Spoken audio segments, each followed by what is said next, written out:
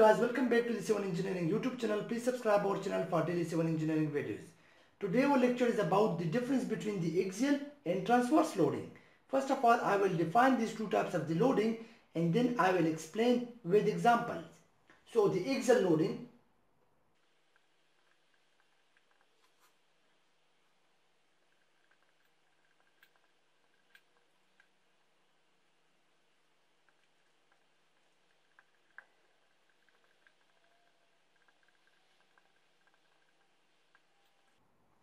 So you can see here the definition of these two types of the loading.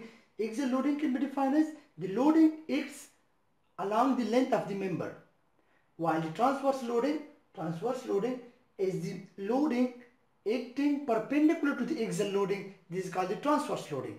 Now if I take an example of column, let's consider this is in a column having a fixed support at the bottom. So this is the length of the column, right?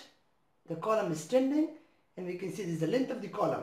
So when the load acts along the length of the member, loading acting along the length of the member, for example this is load considered in P and this is acts along the length of the member, this is the length, or we can say along the axis of the member, so we call this type of the loading is the axial loading.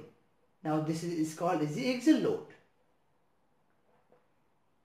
Similarly, if I take an example of beam, let's suppose this is in a beam, simply supported beam. So this is the axis of the beam. So when the load acts along the axis of the beam, let's suppose this is another load. If acting along the axis of the beam, or we call the along the length L of the beam, so this load is known as the axial load. While the transverse loading is that loading which load acts perpendicular to the axial loading. Similarly, if you consider this is a column, so the loading acts perpendicular to the axial loading will be transverse load.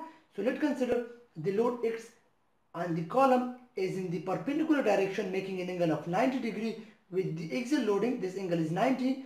So we call this type of the loading now is the transverse loading, because this load acts perpendicular to the axis of the beam, axis of the column here, transverse loading.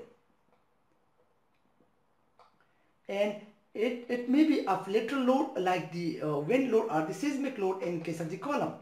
So here if we consider the beam, so the load will act perpendicular to the axial loading. For example, in case of the beam, this load will be perpendicular to the axial load, here making of 90 degree with the axial load, or making an angle of 90 degree with the axis of the beam. So we call this type of the loading is the transverse loading, because it acts perpendicular to the length of the beam. So we call this type of the loading is the transverse loading on the beam. This load may be of uniformly distributed load or a pointed load, but the main difference is that in case of the axial, the load always acts along the axis of the member. Axis. The axis is a derived word from the axial. So along the axis of the load member we call it the axial loading, while the load which acts in a transverse direction of the beam, or we can say in a perpendicular direction to the axis of the beam, it's called transverse loading.